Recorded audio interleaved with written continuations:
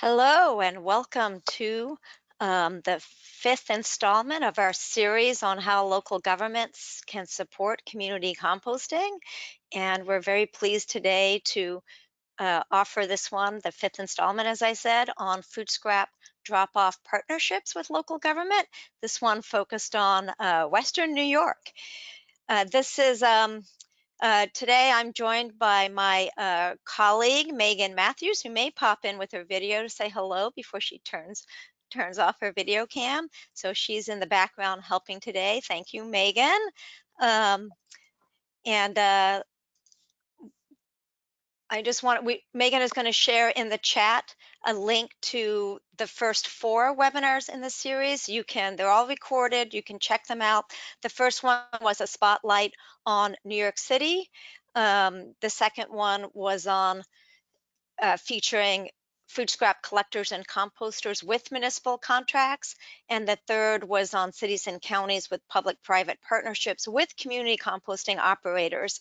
The fourth one we held last October was kind of a menu of options. We had zoning in San Diego, we had grant programs in rural areas in Vermont, and other examples. So do check those out. Again, Megan's putting the link in the chat for you. Today's presenters we have going to help me moderate and do an introduction is Sashti Balasundaram. Welcome, Sashti. He's a social entrepreneur, innovator, and educator. He founded WeRadiate LLC, which is an ag tech company that develops smart sensors that digitally track data variables such as compost temperature as well as humidity. And this technology makes it easier for operators to ensure high quality standards. He has vast knowledge in community composting. He was a teacher at the New York City Master Composter program. He co-founded a community garden in Brooklyn that was doing community composting, which is where I first met you. And he's worked at the Lower East Side Ecology Center in New York City, which has been doing community composting for many years. He also had a stint in the mayor's office in the city of Buffalo as their recycling representative. Also joined with him today are three speakers from three different governments in Western New York. Sashti's going to introduce them later, so I won't repeat that. So but before we get into that, let me just share with you a little bit about the Institute for Local Self-Reliance and our Composting for Community initiative. We have a national forum every year, except for we did take a break during COVID, but we have workshops, we do webinars like this, we have a podcast, we have a coalition. If you're a member of the Community Composter Coalition, we do invite local governments with active community composting programs to join. We would love to have you. We have a Google group. If you're a member of the coalition, we have guides, we do policy resources, we do composting workshops for the small scale. We have some videos, so check out some of those resources. I wanted to share, in addition to this series on local government webinars, we have a whole library of webinars that are all recorded on all aspects of composting at the local level, from how to avoid rodents to policy, to if you're a new startup and looking at what kind of business structure you want. We have one on entity structure for community composting and many others, so do check those out. We have an online course that we designed to kind of fill the gap between home composting training and commercial operator training. So if you're interested in community composting at kind of the school size or smaller on-farm composting or community garden urban farming, this course may be a perfect course for you. We have bulk discounts and scholarships available. You'll get a copy of the slide deck, but there's the link. And I don't know, Megan, if you have that handy, you could put that link in the chat too. There's a QR code. So check that out. It's about 3.5 hours total, 7 modules, self-paced. You get a certificate at the end. Knowledge checks, if you pass all the knowledge checks, that is. So why community composting? One of the beauties of composting, a lot of you have heard me say this already, is that it can be small scale, like a worm bin in a classroom, a backyard bin in your backyard, or large scale industrial, and literally everything in between. There's no one way to collect the food scraps and the other organics, and there's no one way to compost. And what we're interested at the Institute for Local Self-Reliance is really promoting a diverse infrastructure that's healthy, that's locally based. We define community composting as basically you're making and using compost within the same community in which that material is generated.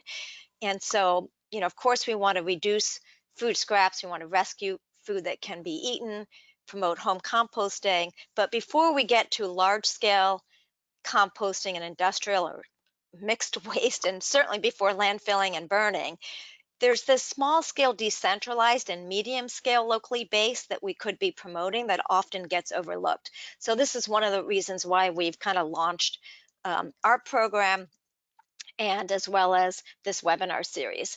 So before we get started on our presenters, and this kind of has allowed us to get people into the room, thank you for joining. We have more than 100 of you, but we wanted to give a sense of who is participating today. So Megan will run the poll.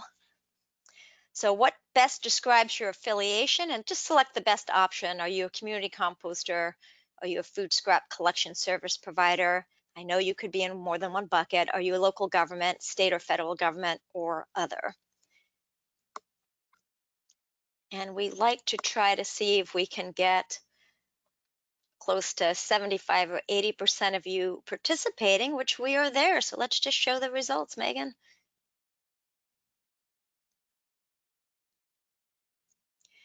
All right, local government, 50%. You are showing up today. Community composters, 20% of you. Food scrap collection providers, state and federal government, and other. Everybody is welcome. Thank you for joining today. All right, so let's get started. So at this point, I'm going to, going to share one more thing with you, sorry, and then we'll get into our presentation. So we've been doing surveys over the last few years with community composters who are operating at the local level and identifying what their top priorities are. Or this particular question that we asked was, what kind of public and or private sector assistance would be most useful to your operation?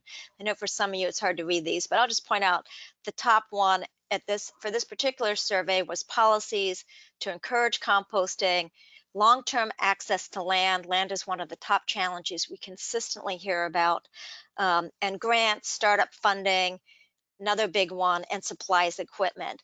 But policies to encourage composting can also include contracts. So don't forget, if you're a local government, that you have a lot of power to support community composting at many different levels. So, if you don't have a lot of money, that's understood, but there are probably other things you could be doing to support keeping composting local.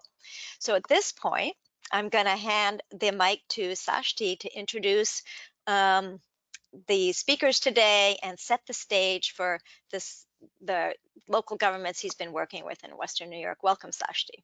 Thank you, Brenda, and pleasure to connect with most of you virtually. Good afternoon and good morning, wherever you may be, all across the country. I know we have people from New York State and also from California and everywhere in between and internationally. So this will speak about sort of case studies and particular examples that I have connected with at the location in Western New York. It's called Erie County. And actually, Megan, cool, you're there. And what I pitched to Brenda and the team was, how can we discuss these themes of community composting and support with elected officials, both at an urban, suburban, and actually at a county level, rural locations. And we're hoping to discuss all those three different sectors and locations. So Brenda mentioned I was a community composter. I also worked in government as well, so I have that experience. And now I am an entrepreneur, so I have my own business. And quickly talk about that business quickly. It's called WeRadiate. Megan, if you go to the previous screen, please. Our aim is to improve soil health. We do that through technology. So we are manufacturing smart sensors in the US, in New York State, to improve regulatory compliance, to ensure pathogen breakdown. So we're essentially doing remote monitoring of temperature is one aspect, but we do a lot of advisory, we do a lot of advocacy work as well. And that's where we'll discuss a lot of these themes of me being in the field, me making these connections, but how that can encapsulate over several years. So that's some of the work that we do as well. For those that do not know where Erie County is located, here's a map of New York State, and the orange is sort of considered Western New York. Has a population of about 1 million residents. Size is about 1,000 square miles. Besides, what is it known for? Besides the sports teams here, football and hockey professional teams, it actually has University of Buffalo, which is, I believe, the largest student population in New York State out of the SUNY systems, and really great architecture. So if you're ever interested in sort of urban design, how the parks were created, it's Olmsted Park is here.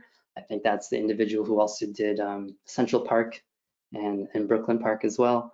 And Frank Lloyd Wright has the Darwin Martin House here as well. So very close to Niagara Falls, but not quite considered in Niagara Falls. That's in Niagara County. Thanks, Megan. Next slide. And so Gary, this is in reverse order of individuals speaking. So Gary will be sort of talking about at the county level, his role in terms of composting and also creating an organics management plan. That's Gary. Next slide. And John is a really engaged citizen, and this is in the town of Amherst. So the town of Amherst is about 130,000 in the last census. It is home to SUNY North Campus, SUNY Buffalo North Campus. And for those who have to commute to work, it's about a 20-minute mean commute ride, average total time to get to work. And median household is about 80,000. And lastly is sort of Danielle, and speaking on her focus with the City of Buffalo. And City of Buffalo, quick statistics on that, it's about 300,000 or 275,000. Foreign-born population is about 10%, and persons living in poverty is 25%. So it's case studies can be varied between the town of Amherst, which has a poverty rate of under 10%, to the City of Buffalo. So how do you structure programs? How do you do outreach? How do you do engagement on these different locations that are still in one county? I'm gonna quickly talk about Danielle. I've known her as a colleague and friend for several years now. She is now moved towards working in the Office of Health Equity at Erie County, but her discussion will be on her role when I met her with a community-based organization called the Massachusetts Avenue Project, and her and our connection and collaboration when I was at the City of Buffalo to begin a local food scrap drop-off program. Danielle has a wealth of knowledge, and hopefully she can explain some of that in her health equity during this the next couple of slides as well. So I'll hand it off to her. Thank you so much. I'm glad to be here. So as Sashti mentioned, I'm here to talk about my time with the Massachusetts Avenue Project and the community food scrap collection program that we launched in 2018. It's important to know just a little bit about Massachusetts Avenue Project, or we call it MAP. They're a nonprofit urban farm and youth development organization. So I ran their mobile market program. So I was taking fruits and vegetables out in an adorable cartoon decorated vehicle across the city of Buffalo to areas with limited access to fresh foods. And we piloted this project at our farm stand, but just to give an idea of what the community was like before the food scrap collection, it was very diverse, people that are very poised to eat fresh food, so like a community primed to participate in this type of program. You can go to the next slide. Thank you. So in 2018, we piloted the project with the City of Buffalo. They approached us with this pilot program. I thank Sashti for his relentlessness, because as I mentioned, I was out in a vehicle all the time, so I'm hard to nail down. But it was, really simple, bare bones to this program. So the city of Buffalo agreed to provide a person, they had Sashti on staff, but then they also had an AmeriCorps member there too, and they would provide the education. His skill set is in this realm, and the tote pickup coordination. So they had the vendor secured. It was a local composting facility, and that was, their end of the bargain. And then on our end, we were asked to provide a secure and welcoming location, a person dedicated to managing the program, do all the outreach piece. So for us, that looks like in a community that's, we're located on the west side of Buffalo, which is predominantly an immigrant community. So we're looking at people not readily connected to the internet, not necessarily speaking English. So we had to get a bit creative with our outreach, but that was already kind of our wheelhouse, right? Because we're selling fresh food already. So we were doing a lot of door-to-door, passing out information and talking with folks when we could, and then also storing the tote and the scale to monitor the program. In that first year, really short 8-week program, we were able to collect 1,500 pounds of food scraps.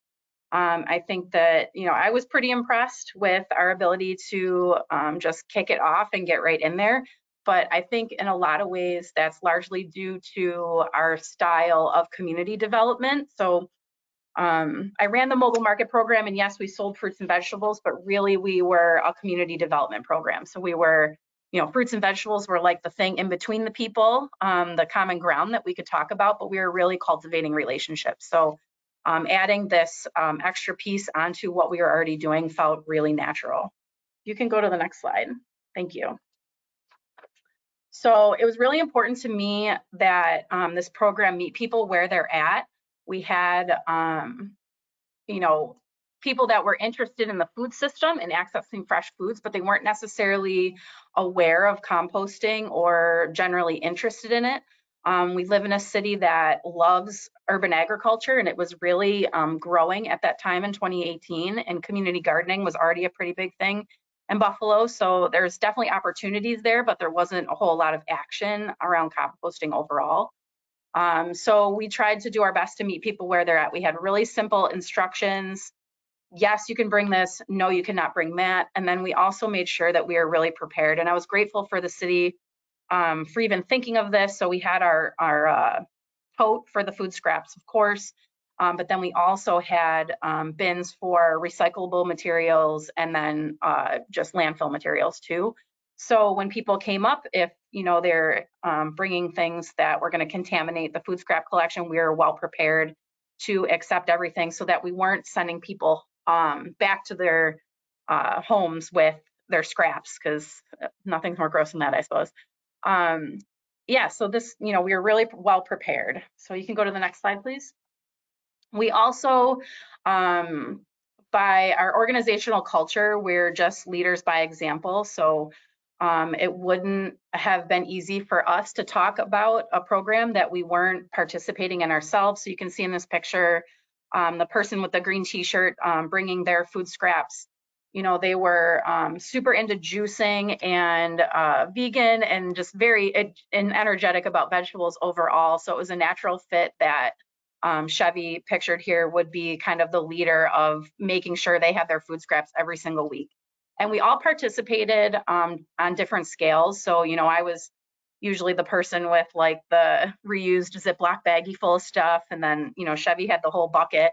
And then there were people that, had their really nice compost buckets that they kept on their kitchen counter, and people that just had like old Tupperwares and stuff. So we just made sure that the community could see us participating in the program. And that includes us making mistakes and learning, that like banana stickers couldn't go in the bin and things like that. And so making sure that those actions were visible by the community. And then on the city's end, offering information was a huge piece of this program. It's always engaging to have pamphlets and materials to take away, which is great.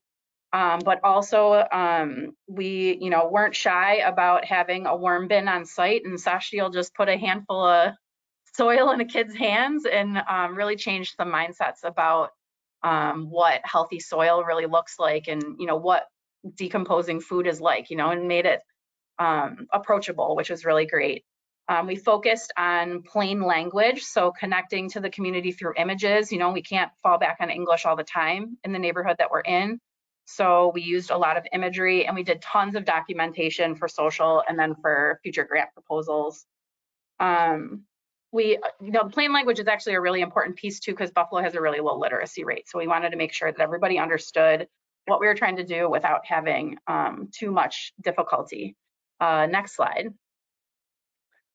As you can imagine, contamination is a concern starting out a program like this, and we tried to utilize social to combat that and get people on the same page. So we used a little game called What Do You See quite often, and this was throughout the entirety of the program.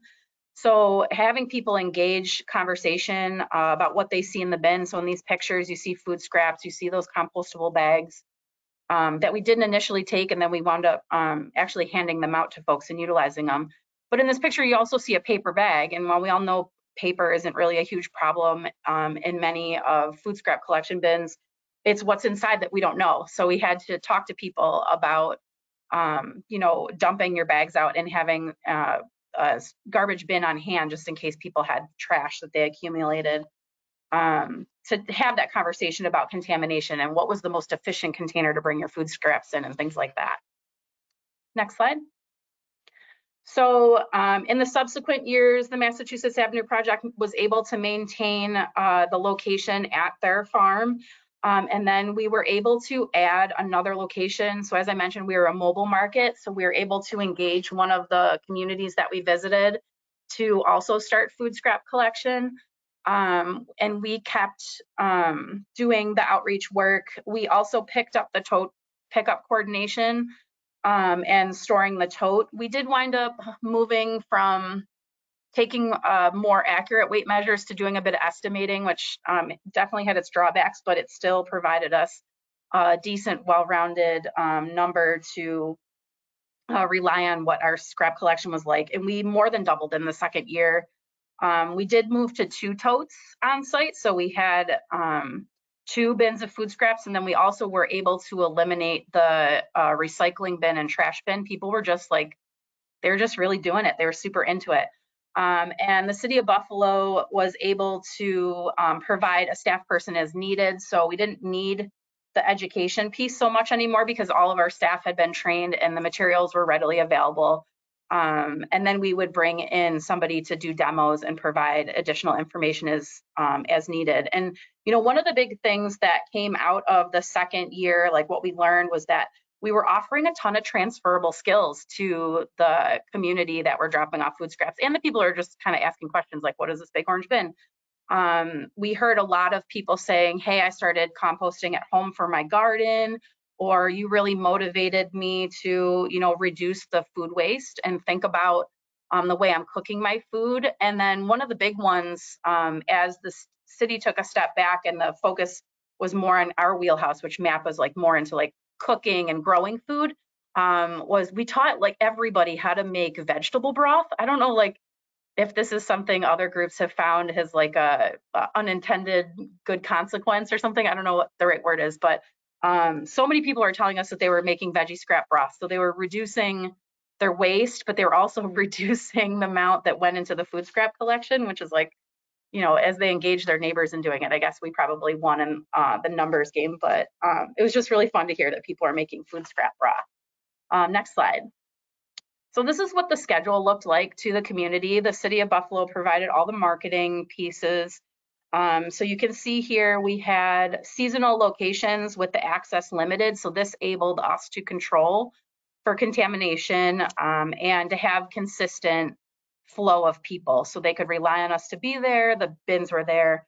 It was unfortunately also weather dependent. We noticed Sundays when the weather wasn't great, you know, our farm stand business would reduce, but also the scrap collection would reduce. The location labeled Buffalo Promise Neighborhood, that was the other mobile market location. Thinking long-term, we wanted to maintain the neighborhood ownership of that location, so we didn't put our brand on it. We were just merely there providing the education piece and monitoring the totes. And we saw a decent, like a maintained increase over time, but which I think is remarkable considering that the number of locations continued to expand. So they were able to expand the program to other locations across the city. So in the beginning, when we saw people coming all the way from North Buffalo to the west side of Buffalo, now we're seeing people more localized, but we were able to maintain our numbers of participants and the pounds that we collected. As everyone knows, COVID happened in 2020, and while most places were closed, we were open. So people got really chatty at the food scrap collection. So I think we gained a lot of new people because we had new people coming to the farm stands and mobile markets that were seeking us out because we were open and because we had fresh food. So then they were happy to participate in this extra service that we provided. And that's when we kind of low-key just decided that we were leaving the bins out 24 hours a day. We did agree with the city that we would do our best to maintain it for contamination and, you know, keep looking in the bins and keeping track. And we put a lot of signs up and stuff like that. But I think that's really a big reason why we were able to maintain our the pounds that year, was because people had access to it, whether they were coming to the market or not. And then in 21 and 2022, we saw a more gradual increase of pickups. Again, they were able to expand the sites. So if you could go to the next slide. We were able to fortify that 24-hour access piece with the city, maintaining that, you know, the bins would be monitored and we would put them out for collection. And then we continued to have like some education on our site. It kind of evolved more to like classes in partnership with the community gardening organization in Buffalo. But yeah, so we were able to grow. So now they have the seasonal sites and they have the permanent sites. We did have to plan for a lot of hiccups. We had to, you know, there were days where all of a sudden we would come and the bins would be like overflowing, and we had no way to plan for that. So we had to have like an extra container on hand. So that was something that came up that we were surprised by.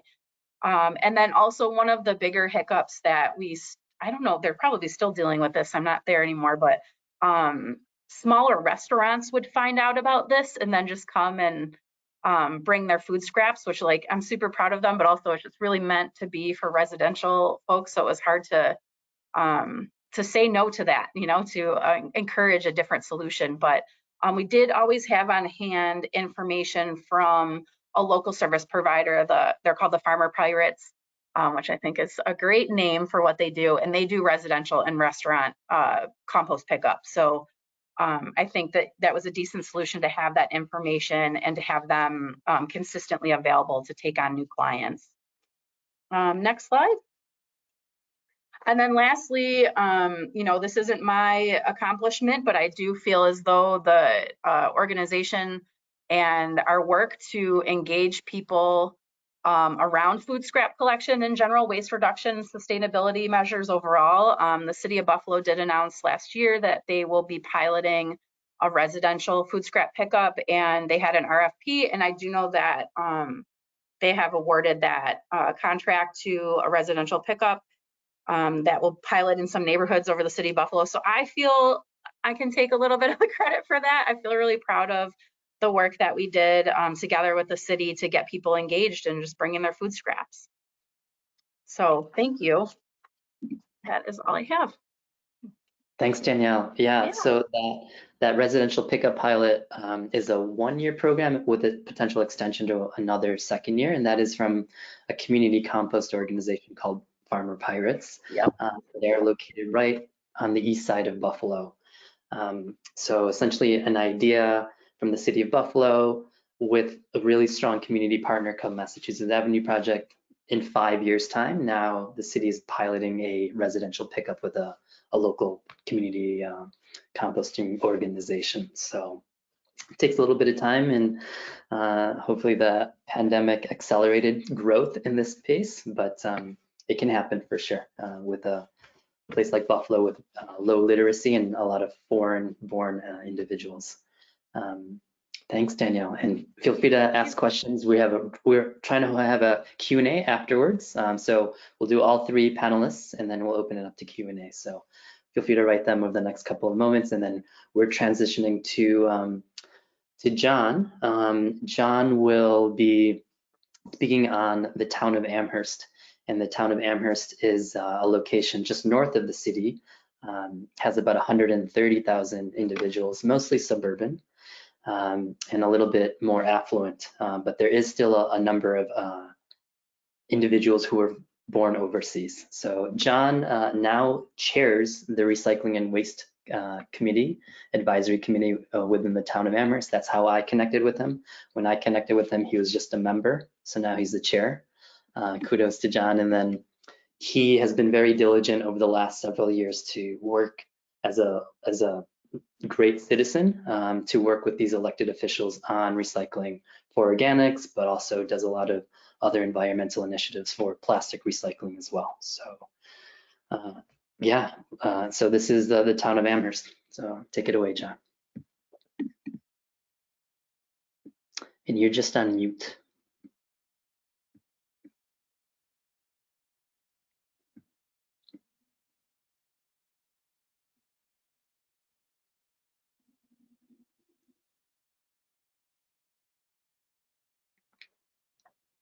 Fingers crossed, John. Okay, there you go. I think I hear you. Great. I'm gonna get off. Okay.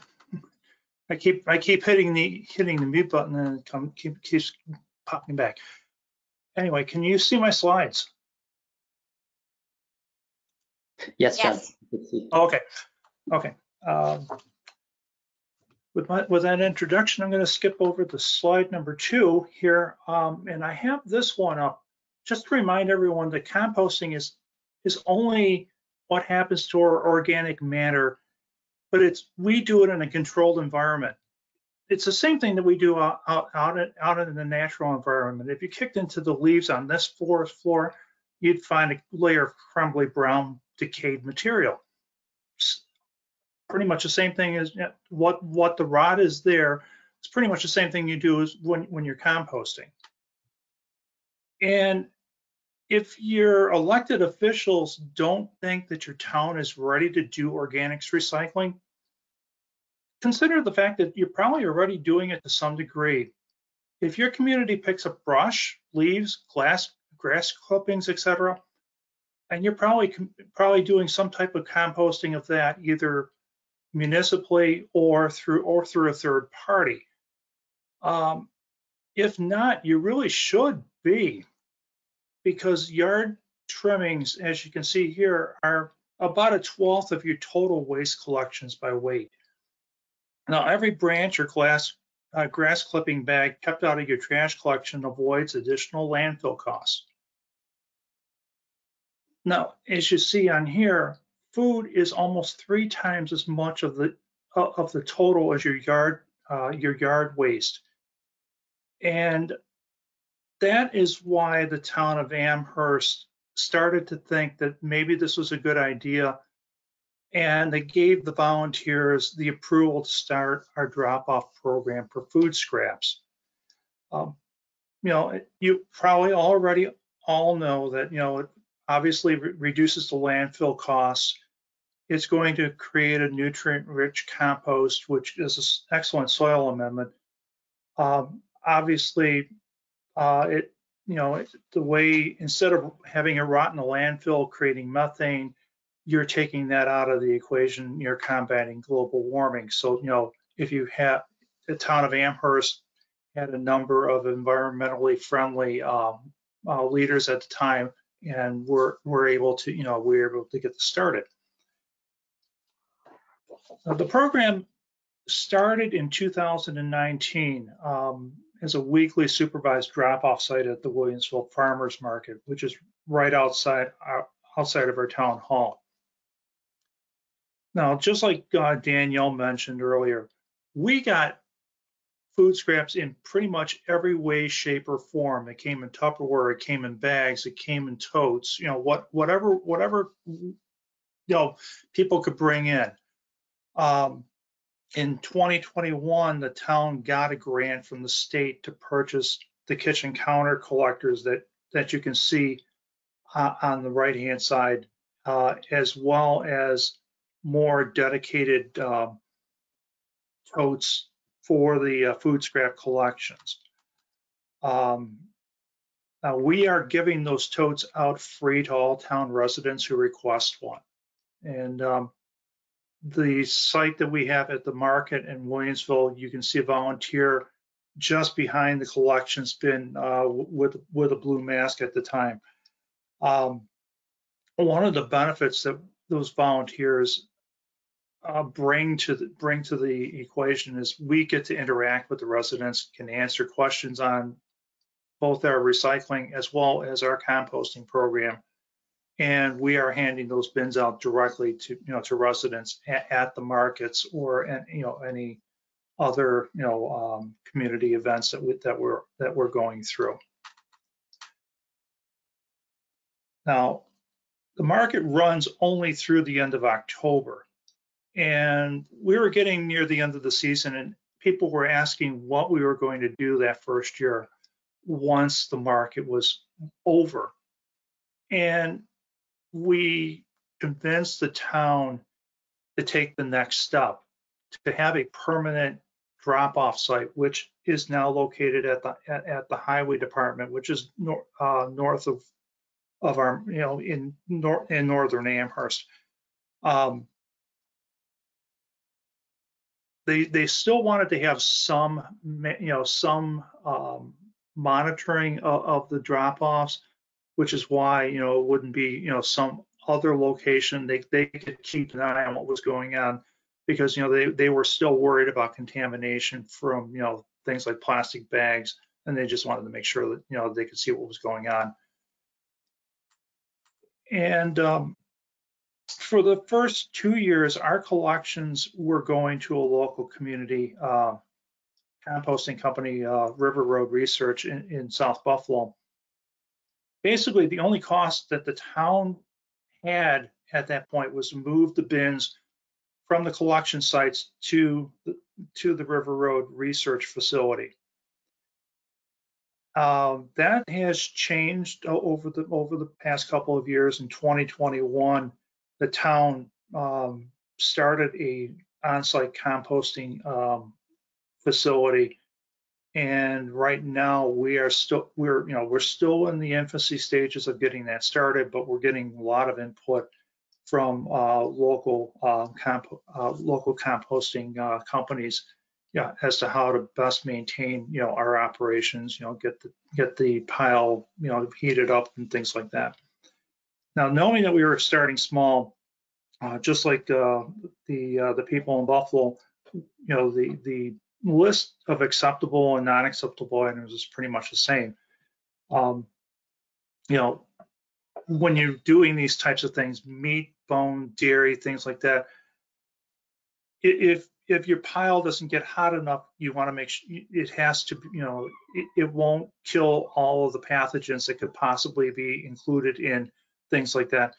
And also, it's more likely to draw animals to the site, which the town was, they don't want to encourage that. One of the issues that we dealt with, before we convinced the town to get this going, was to make, that it would not be, an attractant to things like rats and, other wild critters out there.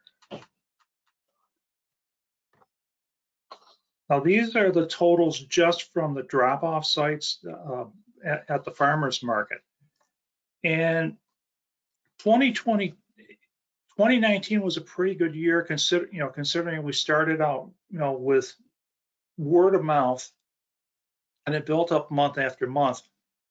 2020 was lousy weather at the beginning, and then COVID, and so 2020 and 2021 are kind of like tough to tell if we're making any steps forward. Last year, however, our numbers just skyrocketed. People are really getting involved with the composting initiative, and in 2022, the people were coming back to the market as well. So that's why that's why we had such a huge increase at that point. What we're looking at in the future here, I mean, the last thing that we added to the program, we had a pumpkin drop off last year that, as you can see on the right side, that truck was pretty loaded. Nobody really knew what we were going to get. Again, this was a word of mouth kind of thing. There was no advertising that went on, and that truck was pretty full. We're now in the process of looking for more drop-off sites, probably still at facilities that the town operates. We're not quite at the point yet where we would be working with private businesses and things like that. The things that we are looking at, and just to make sure that we're ahead of the game. New York State in 2022 started a large-scale organics recycling program for universities and the like, where you have or large manufacturing operations like food vendors and things like that, where they would either have to donate or recycle. Eventually, those regulations, as the landfills continue to fill up, are going to start getting smaller and smaller. So we're watching to make sure that that these laws, we're ready for any changes that might impact us, including something as simple as curbside pickups. There's preliminary talk, as to what neighborhoods might be amenable to the curb, for a test for pickups, but we're not at that point yet. And just to recap here, our experience with municipal food scrap composting, it's volunteer driven, and we're still doing a lot of outreach and education to move the program forward. This isn't really the only model that would work for any community. I mean, even smaller communities can start up a program even if you're rural, for instance. If you have a drop-off site for recyclables and waste, you can start a food scrap collection by just adding bins for that, and keeping a monitor on that, partnering up with a local composter. So there are other models. This is just one. I hope that you got some information out of this. My email is on the screen there. If you have any questions as to what we're doing in Amherst, I'd be more than happy to answer any questions you would have. Okay, and I'll pass this back to Sashti. Thank you, John. So in summary, it's essentially a way how John discussed this over the past couple of years. This was a volunteer, citizen-run event and initiative, and we had to showcase how to do this correctly with the town officials, with elected officials. As they saw the data, as they saw the photographs, as they saw the results, they were very keen to continue and now expand the program. It's sort of a citizen-run grassroots initiative. And now sort of focusing on the other aspect, Gary is the Erie County's solid waste recycling specialist. So he will be discussing it at a sort of a different level. Gary sits within Erie County's Environment and Planning Department. And Gary is also the president of the New York State Association for Reduction, Reuse, and Recycling. So we're very lucky to have Gary and his presence here in Western New York and Buffalo to serve Erie County, but definitely has key colleagues and contacts all across the state of New York. So and Gary is our final speaker. So after Gary, we will have time for questions. Hey, thanks a lot, Sashti. Can you see my screen? I can see your screen. Okay, excellent. Okay. Good to go. thanks to Sashti and for the Institute for Social Self-Reliance, Local Self-Reliance for putting this on and for inviting me. I did want to note that the town of Amherst ran its own yard waste composting facility for a good number of years. And then I think about 10 years ago, they ended up selling it and privatizing it. So Amherst has always been a leader in in management of waste, and even, for years, they pick up yard waste. They don't allow plastic or anything, plastic bags or anything. You put it in open containers. So we have a lot of great communities in Erie County that take a lead. So I just want to talk just very briefly about Erie County, the Department of Environment and Planning, what we do. We work with all the municipalities. There are 38 municipalities in Erie County. We provide hazardous waste collection opportunities, do a lot of outreach and education on all of these issues. And to be noted that Erie County is set up where each individual municipality handles its own waste. So we don't have a centralized pickup. The county itself is not running a landfill or anything like that. We are, we truly provide assistance and education to the municipality. We've always talked about composting, as I'll get into a little bit more, but it's really so encouraging to see more and more municipalities to get interested. And as Sashti mentioned, I am also president of NYSAR, the New York State Association for Reduction, Reuse, Recycling. We have a very vibrant organics committee that meets every month, virtually, so we have people from all over the state. And they just put on, along with the Department of Environmental Conservation, a tremendous organic summit, which just a couple of weeks ago in Syracuse. And the most attendees we've ever had, and this was the 9th annual summit. And exciting to hear and see so many people engaged in these issues.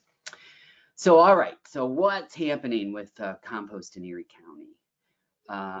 I would be, I must note that it's the state solid waste management plan that puts so much focus on properly handling your recycling that allows us as a municipality, as a county, to really focus on this stuff.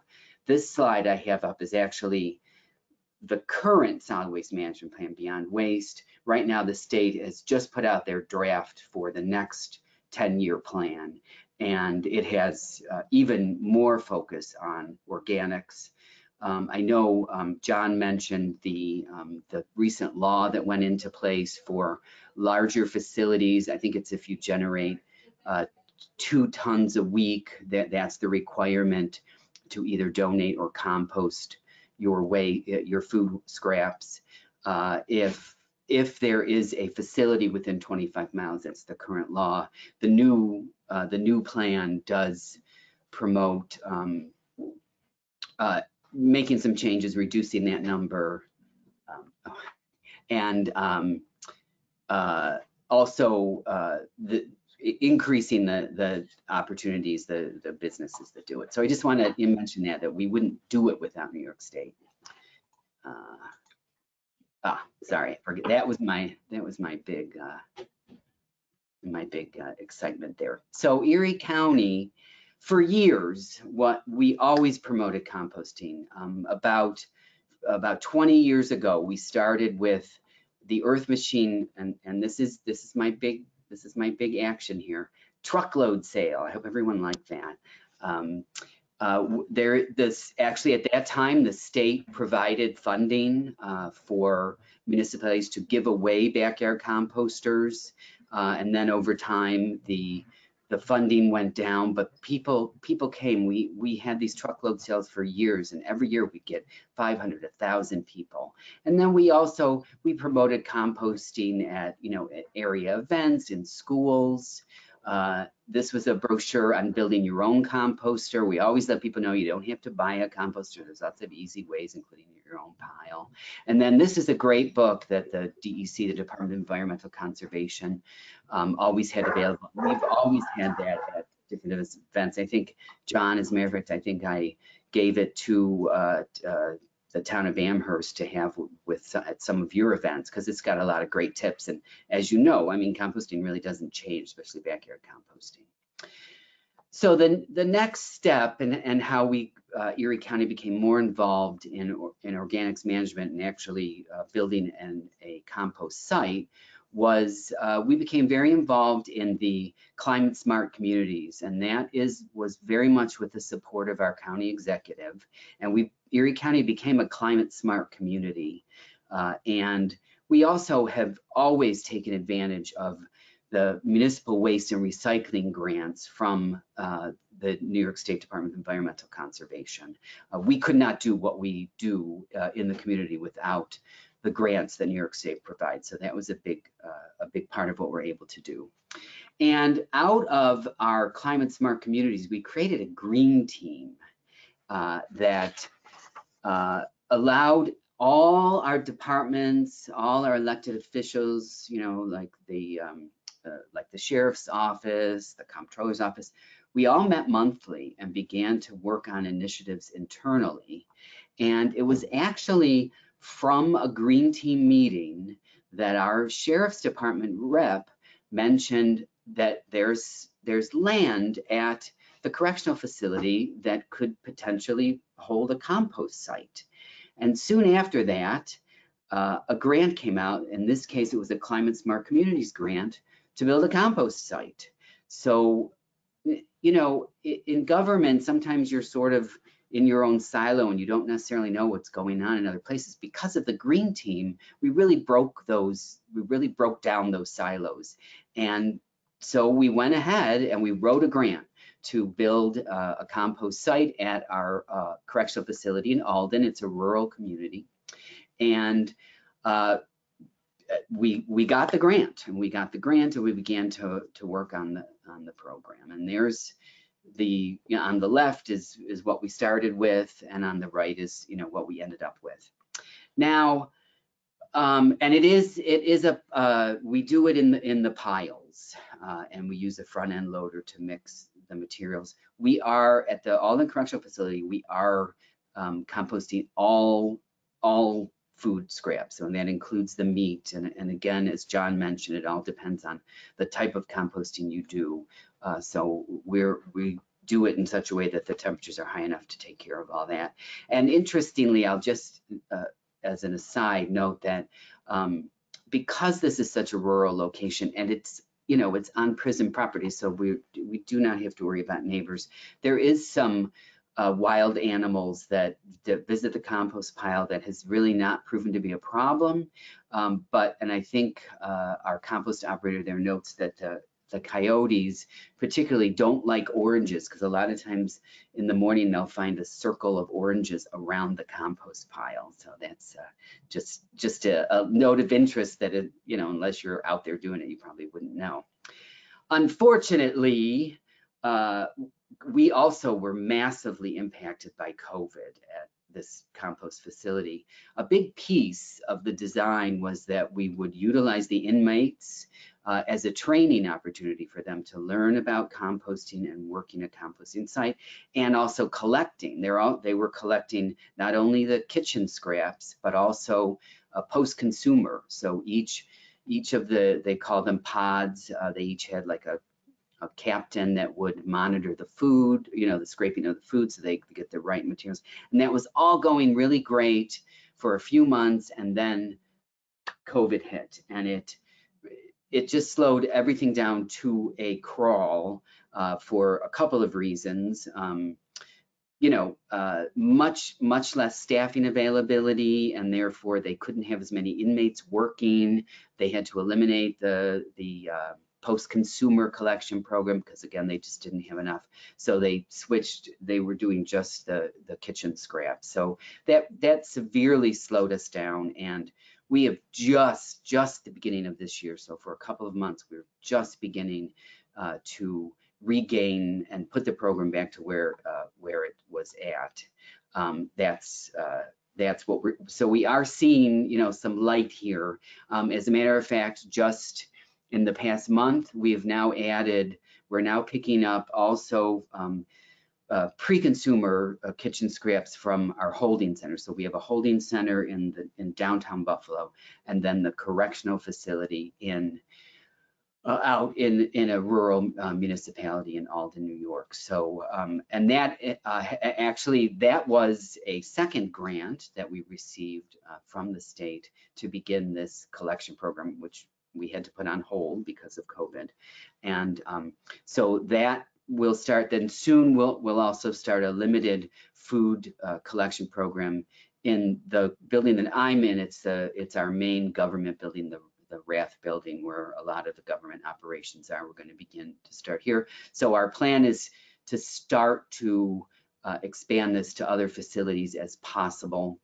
The holding center, not only are we able to collect all the food scraps, but they were having some significant problems with varmints getting into the garbage, and we're already seeing a huge change of that, because we had taken care of that at some levels, but now that we have these lockable totes, special totes to collect the food waste, the garbage itself, which is kept in a different spot, is not impacted. So that's sort of a side benefit that we've seen.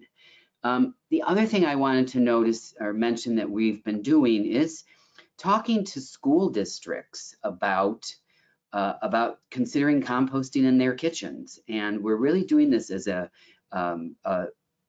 money management topic. And I did want to note that in a recent presentation I used a part of the Institute for Local Self-Reliance graphics that they had about composting. So thanks for giving that. But also, I also presented with a school district that was already doing this.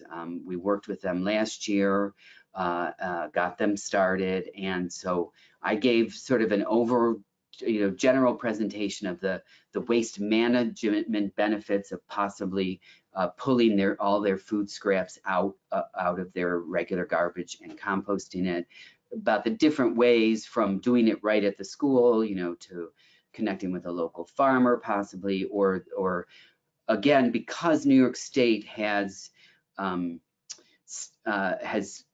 encouraging more composting and anaerobic digestion by having this new law in place. More and more companies are popping up that are doing composting. So again, letting schools know that this stuff is out there. I did get some panic. A couple of schools thought that this was going to be a requirement for schools, and as a matter of fact, schools are exempt currently from the New York State law. But I let them know, and we gave them some costs that this school that is showing here, Springville, has saved, because they're not throwing out all this garbage. So that's just another potential option, and that came actually from, again, another part of our government. The comptroller's office was interested, and they had some connection to the Springfield school district. So you never know where you're going to get these opportunities, working within your structure or outside, so there's lots of ways to get the word out and encourage people. That's just a lot of during her presentation, the kitchen manager's presentation, she noticed that a lot of times they just roast vegetables, and people love it. Now, I know that you already saw these drop-offs, but I just did want to note that the city of Buffalo, as you heard, has a dynamic drop-off program. As a matter of fact, I do drop off my compost at the MAP program, which is still going strong. And they went from, in 2021 to 2022, they doubled the amount of food scraps they're collecting. They went from 30,000 pounds to 60,000 pounds. Those are general numbers. But so again, more and more people are hearing about this and wanting to do the right thing. And people are also seeing the benefits of pulling, the food scraps out of their garbage, how, you know, how much less they have to put out the garbage, and, you know, how the garbage doesn't smell and things like that. The city also has a yard waste drop-off program where if you bring your yard waste, you can also get some compost. So again, the city does compost yard waste at certain times of year, but this allows people to, you know, be in control of this and make sure that their yard waste and scraps are getting composted. And then as far as Erie County goes, I wanted to mention, and I'm just about ready to wrap up here, but once again, a DEC grant that we received. We will be going to our next step here, which is actually somewhat, or actually maybe 100% copying what the town of Amherst is doing. We're working with Sashti, with WeRadiate, and we'll be having 5 different municipalities, and we're over a 3-year period that will begin a similar program. We'll be outreaching for volunteers. The municipality will offer, similar to what John mentioned that Amherst is doing, they'll for specific locations, they'll drop off the totes and they'll pick them up. And then we're also asking that they have a permanent drop-off site, for instance, at their highway garage. And at the end, we will then help each municipality write an organics management plan. So that's all part of this this newest grant, which we haven't quite started yet. I wish I could tell you more about it, but we are just getting it. We're just finalizing our plans with the state to get this program going. So we're excited about that, and we're definitely going to be talking more with John about what Amherst has done, because they really have done a tremendous job with this. And as he noted, I mean, not a whole lot of outreach. I mean, people hear about it, people really want to get involved with this. And that is me. And as John noted, I mean, I'm always more than happy to answer any questions. There's my email, my phone number. Our website also has a lot of good resources, erie.gov/recycling. So I encourage you to check that out. And again, thank you so much for the opportunity to share. Thanks, Gary. This is wonderful. Thank you for the 3 panelists as well, and perfect timing at 2 o'clock. Brenda wanted to do Q&A, or have more time for Q&A, so her wish is granted, and we're receiving a number of great questions. So Brenda, I'll sort of let you take it away, and thank you so much, Gary, as well, for that sort of overview of Erie County, and then now the Alden Correctional Facility on sort of that rural location, and now looking to the future of the organics management plan that we're able to develop together for Erie County. Yeah, so let me just add, yes, thank you to all 4 of you. And Danielle, if you could turn your video on too, we'll have you join for the panel. And let me just say, before we start with the questions, keep them coming, guys, let me just reflect a little bit on what I heard. I mean, Danielle, I just loved, first of all, I love Scrap It. That's such a great outreach thing. And that, you started, that it's a community development program with transferable skills, building community, probably an easy thing, easy in air quotes, but as a way to, and John, you mentioned this too, leading towards curbside collection and wider access for everybody for food scrap collection. But starting at farmers markets, it's such a great way to begin. And we're seeing that all across the country. It's temporary, it's just on the weekends, but then it leads to more permanent drop-off sites and then to curbside, as we talked about. John is a volunteer. I just want to emphasize that. Not everybody here is actually paid government staff. So John, thank you for your volunteer work. And you emphasize that the drop-off program was citizen-run and volunteer-driven, and often that's how these things start. So, and Gary, I just loved the connection with the climate smart communities and the green team and the sheriff's department, and how that, getting people out of their silos, and the importance of the state solid waste plan and the state funding, and kind of that kind of larger institutional support is so critical. So I'm going to hand it to Sashti in a minute. He's going to ask some questions, but we did have a number of questions just on the composting itself. And Gary, talked about it at the correctional facility, but then if Danielle and John, you could just briefly mention where the food scraps are going for composting. And if we can all keep our answers short, we'll get to more of your questions. So Danielle, can you just say a word about where the compost is actually going in Buffalo? Yeah.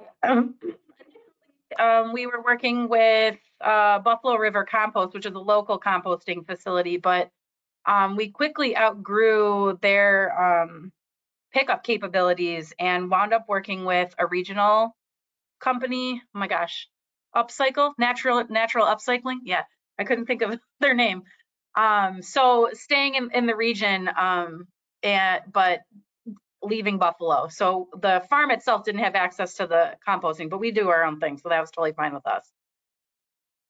And that's actually an anaerobic digester that natural upcycling works with. Well, they work with a few different people, but I think that's the majority. Yeah. Well, part of the story, Daniel, I didn't call out, but it's just that, the interest of the local restaurants and then growing Farmer Pirates, business and client base, which I did put their link in the chat. And John, where does your food scraps go for composting, and what system? Yeah, right. Originally, we did start out with the river research in Buffalo, and about a year and a half ago, the town started on one of the town owned sites has started their own composting for the food scraps. So it's taking the food scraps, now it's taking a little bit of the some of the yard waste that's being picked up as well. And so it's being done on site at this point. And that's in windrows. So it's sort of in a larger scale, not larger scale, but in windrows. So it's not necessarily a 3-bin system at the moment. Mm-hmm. All right, so Sashti, I'll hand the mic to you to ask some questions. All right, and feel free to also co-facilitate with me, Brenda. But I'm going to go to sort of Danielle as the first person here. One of the questions, we're just curious, you were working on the ground, and there can be tension working with elected officials or regional governments. Just curious on what reservations or concerns you had or the organization had as a community-based organization partnering with a local government, and what actions sort of eased those concerns. Yeah, I think one of the biggest pieces that we were most worried about, especially when you're approached by a municipality with something blatantly called a pilot project, is continuity, right? So, how when we kick off this amazing program and get everybody super invested in it, and we become really proud of our work, like what happens when the person leaves their job, or the leadership changes within government, or the priorities of the municipality change. So I think that was something that we were pretty nervous about going in, but I think that given our organization's nature and the relationship we were able to build with the city of Buffalo, it really primed us to have some trust. The city really trusted us to do our thing and take leadership and keep the program going. And because it was successful, it stayed on.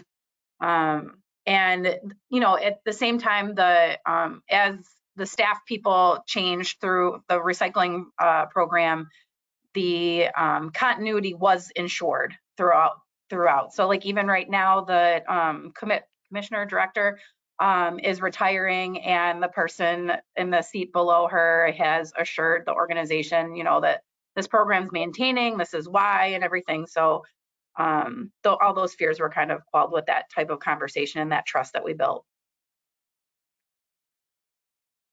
Thanks, Danielle. I'm gonna sort of shift to John. So Brenda had mentioned John is a volunteer, very engaged, civically engaged individual.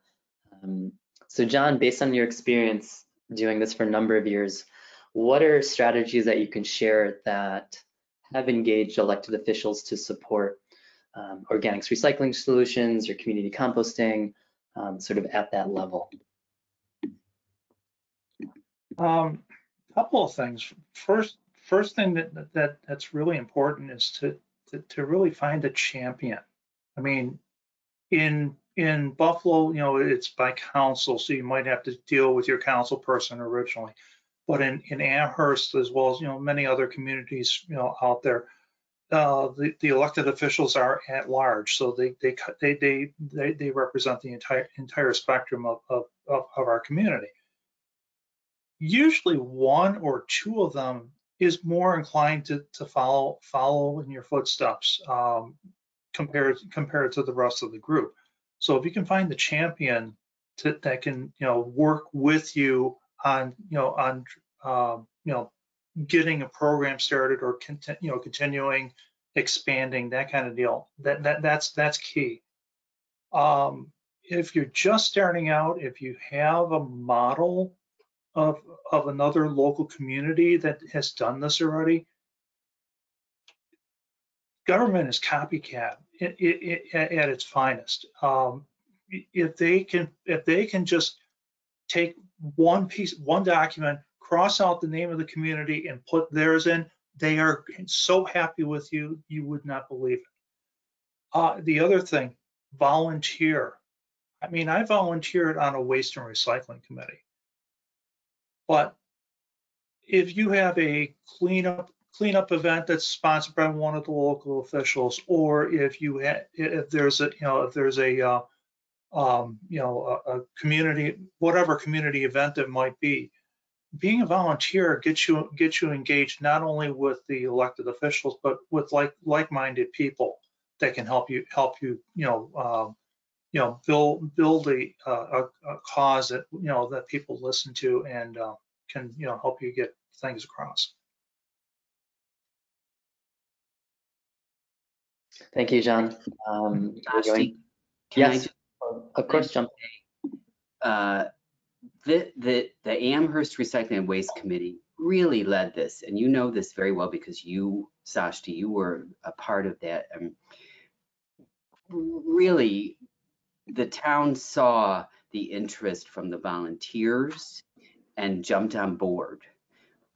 So that made a huge difference. I do not know that the town would have ever embraced this if they hadn't had a group of energized volunteers that were willing to be out there every Saturday. I mean, that really did make a difference. So I agree with you, John, the champion's important, but those volunteers, those citizens of that community really led. That's one of the main reasons I think it has worked so well. And I love your example, John, of actually copycatting. So this idea came from when I was working in New York City. We created a drop-off in Harlem when I was working with the Lower East Side Ecology Center with the New York City Compost Project. So that sort of model I brought to the mayor's office in the city of Buffalo, went well with MAP and Danielle, and then sort of copied that to a suburban farmers market to the town of Amherst. So I love that example of copycatting. Show what works and present that well. And then also collecting data. So just to add on is, I think people or organizations or elected officials like to see numbers, and they hopefully like to see numbers improving. So having that data, the amount of participation, the amount of drop-off material and weight or volume going up every year, hopefully, showcases the work and showcases potential continuity of a program. So having that marketing material and also data is key. I will go to Gary. Gary hasn't been asked this question, but sort of now Gary is has been in government for several years. Can you share successful examples of ideas or actions led by community groups in which government has adopted or supported? Well, the town of Amherst is certainly one, but I would say the city of Buffalo wasn't always a leader in recycling waste reduction outreach, and there was a group called the Buffalo Recycling Alliance that worked with the Western New York Environmental Alliance.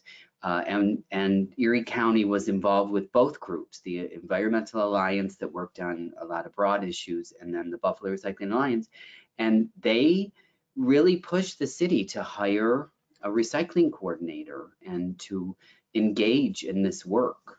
And it was the power of citizens that did this. I think that the city thought, I don't know if we need this. And they kept hearing that this group put on events, this group, engaged the city. And then the next thing you know, they brought that position into the Department of Public Works. And that position grew. I mean, so, there's more like an office of solid waste. I can't quite remember the name of it. But so yes, I think that's the best example. That was probably maybe 10 years ago that group got together. And interestingly, they didn't stay together because they'd achieved their goal of, getting the city to engage in this. And then, the individuals went on to other things. But yeah, it makes a huge difference. Citizens working on these issues, can really make results.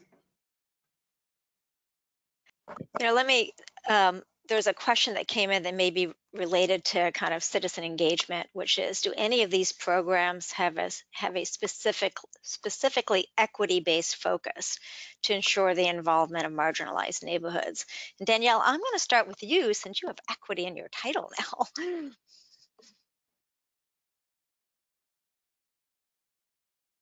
So I don't know. Can you give me like a lead in or a little bit more clarification? Well, just, you're having these at farmers markets, and you have your outreach materials. Is there anything you're doing to ensure that the folks from marginalized neighborhoods have access to the program? Are the sites located there? Is the outreach in different languages? I don't know. It could be any number of things. I would think that you have an equity-based focus. Yeah, sorry, I think because of the work that we were already doing, I think it was rather natural to us. We all English speaking at our farm stand, and we seem to communicate with residents in the community just fine because we had that like common language of food. Sure, it wasn't easy for everybody, but we definitely were recognized the cultural differences and tried our best to have champions and community residents that were at some of the sites. So for example, the Buffalo Promise neighborhood, the one location that I mentioned, almost all of the people that were dropping off food scraps were from like a little cultural enclave around the corner, Bangladeshi community. And they had like this one guy that just explained it. And then all these women would bring literally in a wagon their food scraps. So it really took those community champions. And then as I mentioned in the presentation, like almost all of our flyers are all about images. So limited words, lots of pictures, which just, we're doing it already for social media, which is really, when you're working for a small nonprofit like that, it's really for your funders. The social media is not for the community you're serving. And the door-to-door conversations that we definitely struggled through sometimes relied heavily on that imagery. So having a lot of signs at the market with a lot of pictures was key. But I really think the biggest piece to ensure equity for our program was having the folks that were working the market participating. I can't tell you how big that was for people to like physically see, after a transaction, I'd be like, oh, I got to go grab my bag and go and dump it. And everyone was just participating together. So really cultivating community in that way. And Gary, was there a component with the climate smart communities that had equity or serving, anything you can add to this? Oh, yes. I mean, so we've just released our draft climate action plan, and it had 6 different focus areas. And the day one of when the group first got together was a whole training on equity. And we've worked very hard to get the message out into the disadvantaged communities, and in the different languages, as Sashti mentioned. There are so many people not speaking English. So that's really has been a big impact. And I think the other piece that works into that for composting or collecting your scraps is the other part of the message was just stop wasting food, reuse your leftovers, cooking out of the leftovers, so we have included that as part of the general message. Reduce, reuse, recycle. Recycle is the third one. It's the reduce and the reuse, that we really try to focus on. And I do think that reaches out into those communities. I mean, it just makes sense, but when you're in a situation where you are being extra careful with your budget, it's nice to hear that, well, everyone's doing that. So Can I I'm gonna, chime back in? Is that okay? but we have a lot of questions, so let's just, Okay. Danielle, I'm gonna just keep us moving here because we have limited time. But I'm gonna ask one more question on cost because we have a lot of related questions around that, staffing and cost. And then Sashti, I'll hand it back to you to ask a question or two. But can any of you talk about what the program costs were for food scrap drop-offs?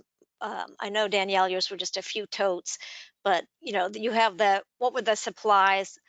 Did you have any paid staff? John, you talked about it being all volunteer based. So I want folks to understand, like, to even get started here at farmers markets, maybe it's not a big cost, maybe the cost, and Gary, you mentioned grants. So John, I'm gonna start with you and then go to Gary and Danielle. So John, anything you can share about staffing the sites, program cost, equipment? Yeah, our staffing is still all volunteer at the farmers market. We have committee members generally supplemented with high school students, youth groups, um, other adult volunteers that come in periodically to help out. So the staffing is all volunteer. There's no cost to that.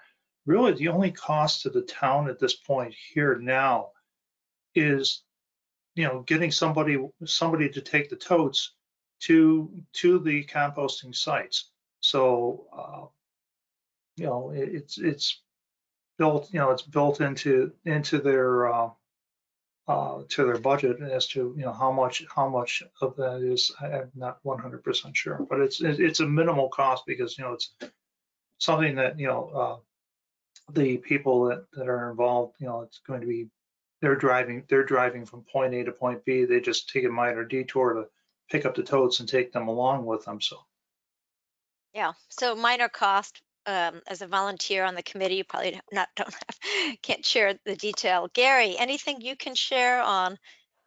Well, the grants that we've gotten do cover the cost of the totes, for instance, that we're going to be sharing with the municipalities for this upcoming grant, and obviously it covered the cost of building the site.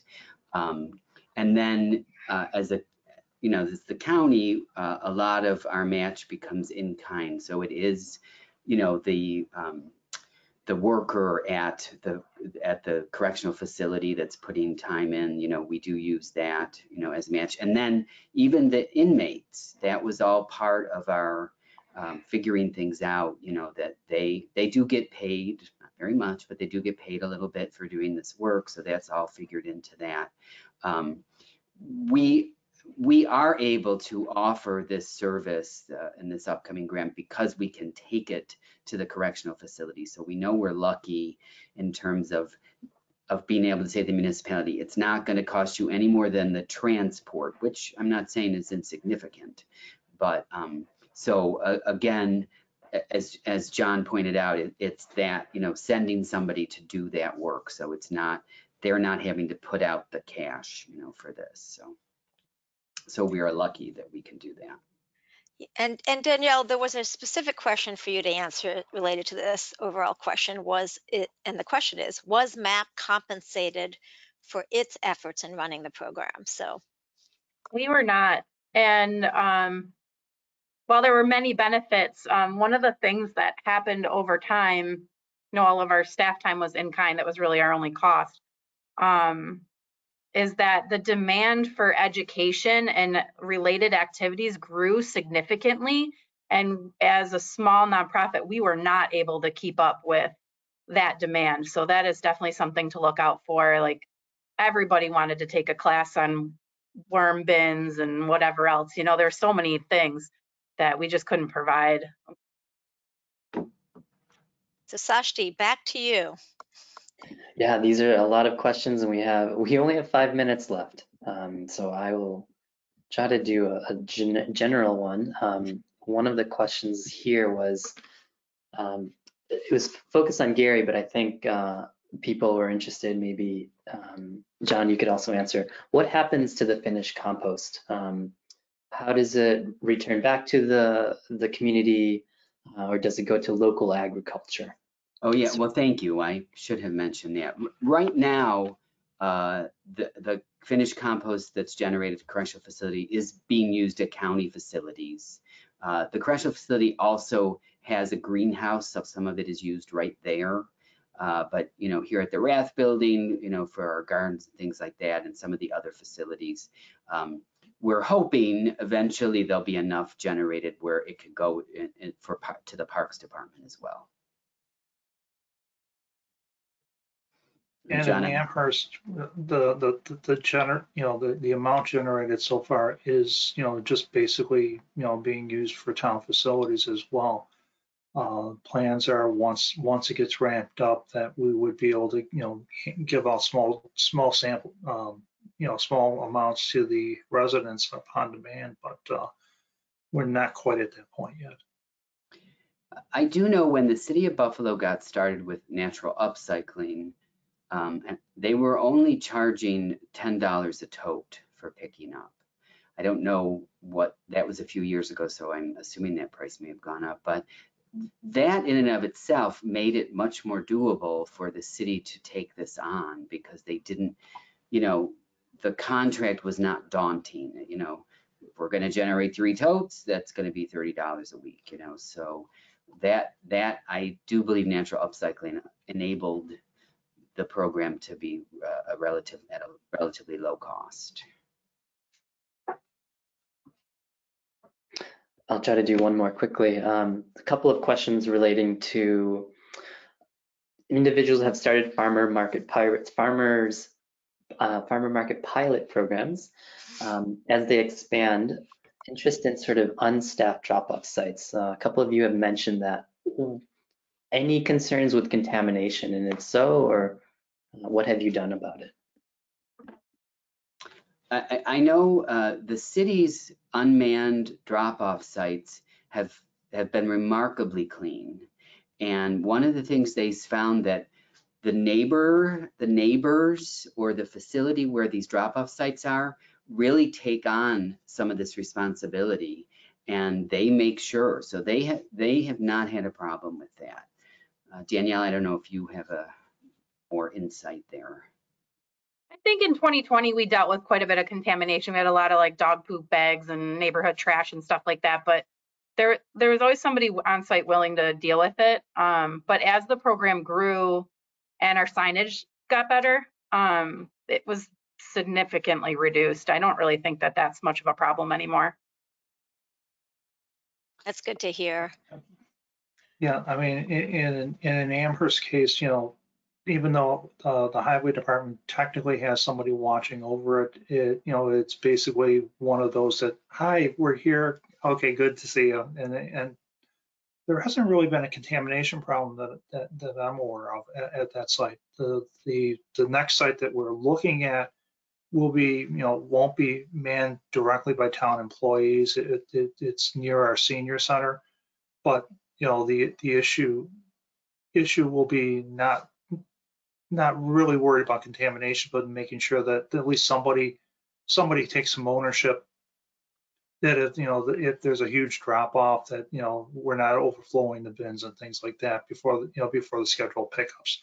So that's where we're at right now. Brenda, can we do one more? I'm going to do one more, but first I just want to tell folks, because people are dropping off since we're close to the end here, is just to thank everybody for attending and all the speakers. And there will be a survey that pops up automatically. It's optional. All questions are optional. And we do have a few questions on seeking some demographic data, just intended to help us assess how well we are doing in reaching diverse audiences.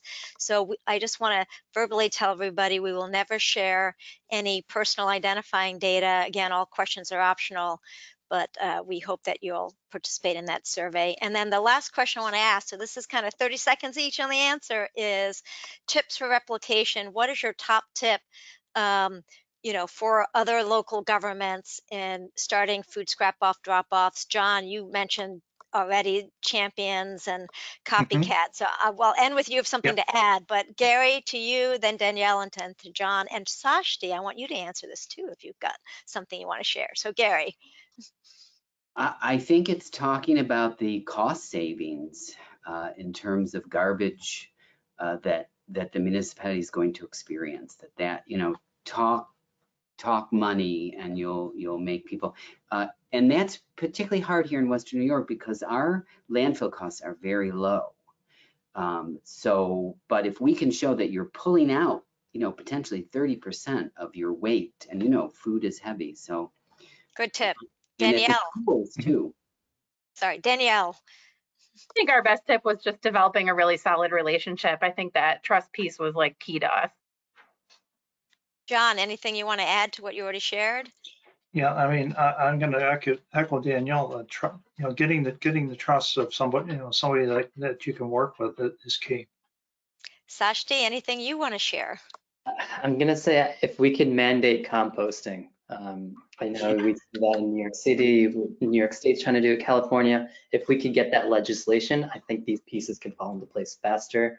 Also, if the grants can go not necessarily directly to municipalities, can they be also supported through third-party organizations? Good nonprofits, great for-profit companies can all work together collaboratively. Sounds good. Well, The Pollution Prevention Institute is one way that that's being done. thank you for all those tips. Thank you for your presentations. Thank you all for your time for attending, and all those 80 of you who stayed on to the end. Thank you too.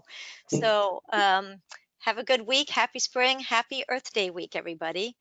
Happy Earth Day. Thank you. Thank you. Thank you. Bye.